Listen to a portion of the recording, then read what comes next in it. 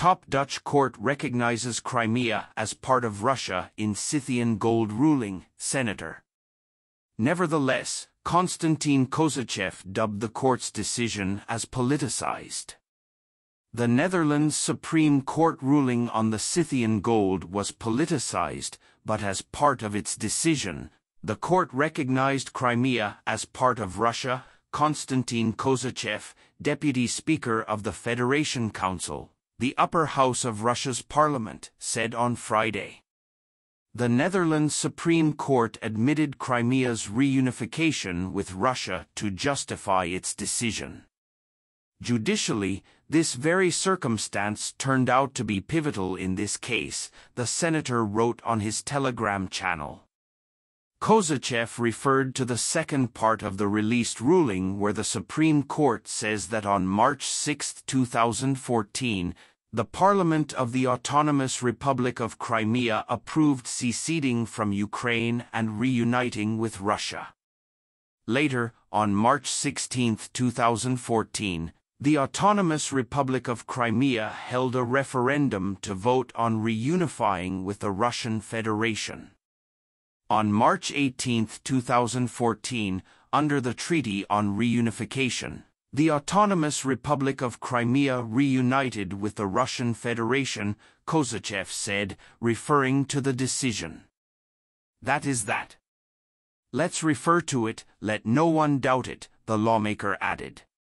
Nevertheless, he dubbed the court's decision as politicized. The decision to hand the artistic treasures over to Kyiv is explained not by the concern about their preservation, but by the intention to demonstrate support for Ukraine so as to spite Russia. The court dismissed the Crimean Museum's arguments, based on Ukraine's national legislation, that the transfer of the Scythian gold to Kyiv would result in a case of force majeure related to the danger of destruction, loss or damage of museum exhibits, Kozachev said. Furthermore, the senator emphasized that the judges in The Hague did not take into account the fact that Ukraine does not comply with its commitments under the 1954 Convention for the Protection of Cultural Property in the event of armed conflict, nor did the authorities in Kyiv care. Regrettably, this was the final authority within the Dutch judicial system. The decision can no longer be appealed, Kozachev stated. Top Dutch court's decision. Earlier on Friday, the Netherlands Supreme Court ruled that the Crimean Museum's appeal be dismissed and the Scythian gold collection be handed over to Ukraine, thus bringing the 10-year legal process to an end. Under the ruling, Amsterdam's Allard Pearson Museum, which houses the exhibits, should transfer the collection to Ukraine.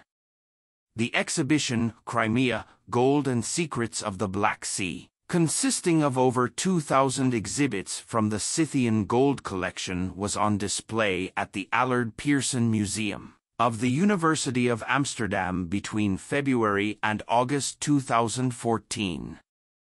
After the peninsula reunited with Russia in March 2014, uncertainty over custody of the collection arose as both Crimean museums and Ukraine claimed the exhibits.